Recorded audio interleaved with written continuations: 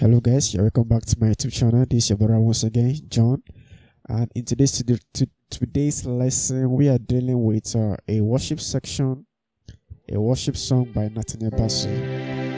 Alright, and our own is in the key of C. Alright, Emmanuel by Nathaniel bassey.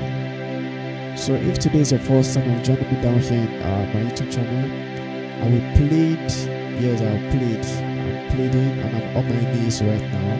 Please subscribe to this channel and like this video. These are the two main important things that you need to do. First of all, like the video, then hit the red button that says subscribe that is under this video. Okay, and note it is free. Okay, it costs you nothing to subscribe. So God really bless you as you do that. So we are starting with the C chord, or you can use the scissors too. Alright. Okay, but for simplicity's sake, I can say chord 1. Alright, so then the song comes in. This is just the intro. Alright. So it comes.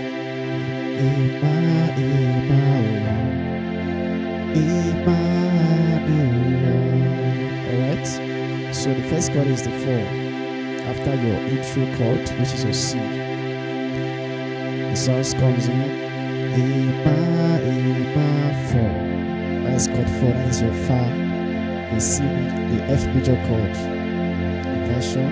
You can use this one if you like. So 4. No, to the 1. Then to the 5. Emmanuel, to the 4. Emmanuel,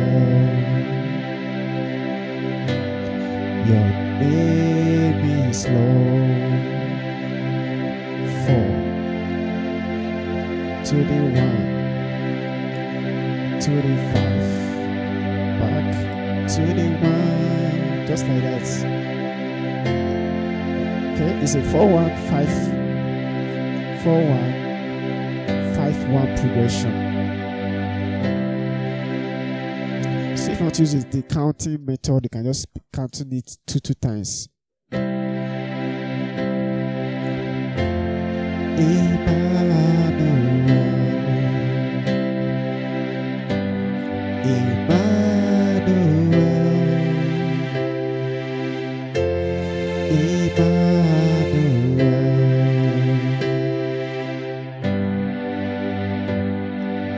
Slow. So that's just all about the song. Even the verses and the rest is built.